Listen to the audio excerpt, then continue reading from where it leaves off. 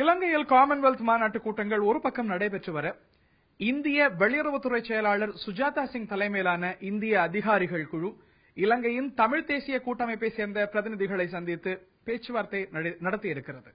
நம்முடைய இந்திய வெளிவகாரத்துறை செயலாளர் சுஜாதா சிங் அவர்கள் இருக்கிறார்.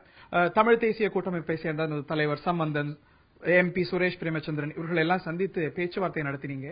இந்த பேச்சுவார்த்தையில பிரதானமாக விவாதிக்கப்பட்ட அம்சம் என்ன? என்ன கோரிக்கை முன்வைக்கப்பட்டது? எடுக்கப்பட்ட முடிவுகள் ஏதேனும் உண்டா? எனக்கு தமிழ் அதிக தெரியாது, ஆனால் முயற்சி பண்றேன்.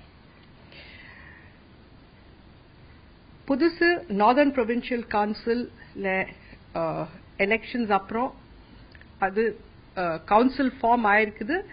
அது நல்ல சந்தேஷம். Sri Lankan government northern provincial council cooperate பண்ண வேலை பண்ணணும். அதுதான் நம்ம எம்பசைஸ் பண்றோம், நினைக்கிறோம். அதுதான் தமிழ் மக்களுக்கு நல்லா இருக்கும், சரியா இருக்கும்.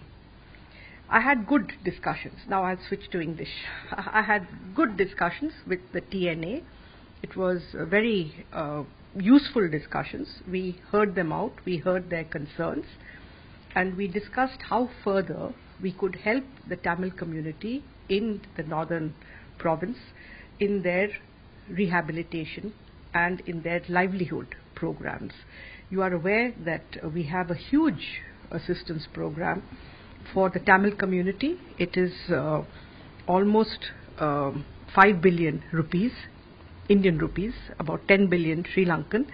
And in this, the flagship program, when it is completely implemented, would be about 30 billion rupees for housing projects. That is 50,000 houses for the Tamil community.